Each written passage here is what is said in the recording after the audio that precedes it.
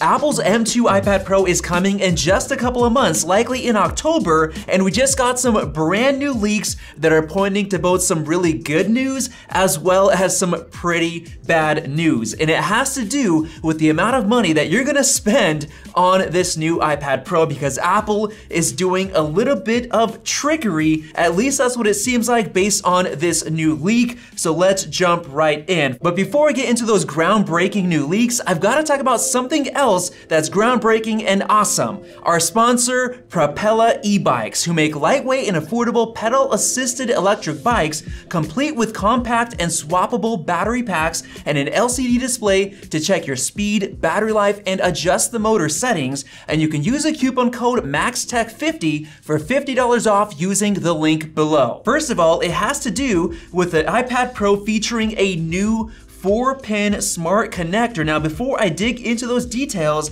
I have to talk about what we are expecting in terms of this new iPad Pro, where back in June, Mark Gurman from Bloomberg was saying that Apple's developing a redesigned iPad Pro with a glass back and wireless charging for 2022 in just a couple of months. Now, I do want to mention that back in January, Apple was said to have hit a roadblock in their plans to redesign the iPad Pro with MagSafe because they had trouble with that glass back breaking. And because of that, some sources were saying that Apple could make an iPad Pro prototype that had a larger Apple logo, whereas the whole back isn't glass, just the logo itself, so we could kind of pass through that wireless charging power. And that kind of makes a lot of sense because the rest of the back is fully metal, so it's nice and strong and sturdy, and you just have the center portion with a larger Apple logo for reverse wireless charging and whatever else you want to do. Now,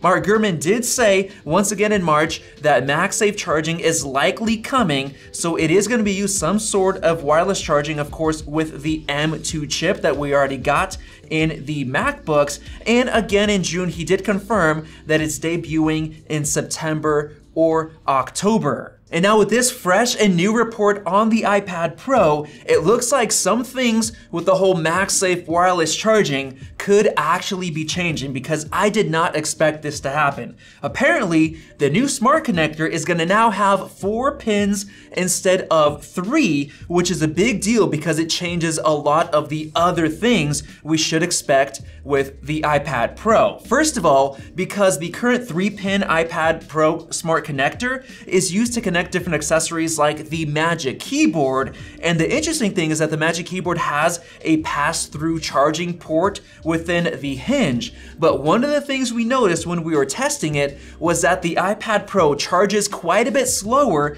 when you're using that port within the hinge compared to just plugging it into the iPad Pro itself, which kind of makes it disappointing if you know that it's slower because you definitely want to use the hinge port because it can't really pass through data, it just passes through charging, and you want to leave the iPad Pro port free for connecting accessories and whatever else, but you're gonna have slower charging. Now, what this means is that the new 4-pin connector is gonna accept more power, which hopefully it's gonna allow you to get the same charging speed on both the hinge port and the iPad Pro itself.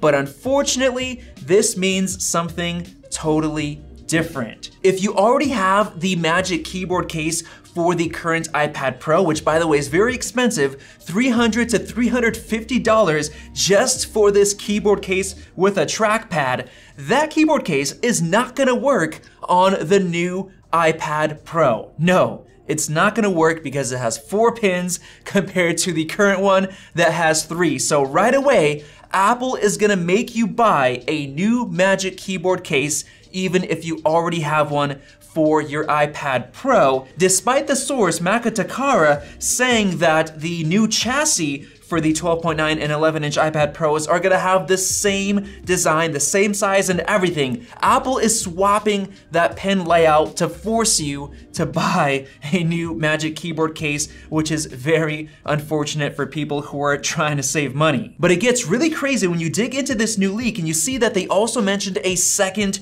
new smart connector placed on the top of the iPad Pro as well, which doesn't make sense unless you look back at some of the older leaks, which we actually covered, like I made this video 8 months ago, there were actually leaks of a MagSafe 3 connection on the iPad Pro. Yes, a physical one, just like the one on this MacBook Pro and the new MacBook Air, a wired MagSafe connector. And the crazy thing is we also had some leaked renders from many months ago of a 4-pin MagSafe connector on the bottom of the iPad Pro alongside the smart connector. Now that really shakes things up because I was expecting Apple to put in a larger Apple logo on the back for wireless charging and not the MagSafe 3 method. So I'm not sure if they could do both of those at the same time, but it's also important to note that the MagSafe 3 connector has 5 pins instead of 4. So maybe that kind of disregards all of that, or maybe they come up with a new MagSafe with 4 pins. I'm not sure,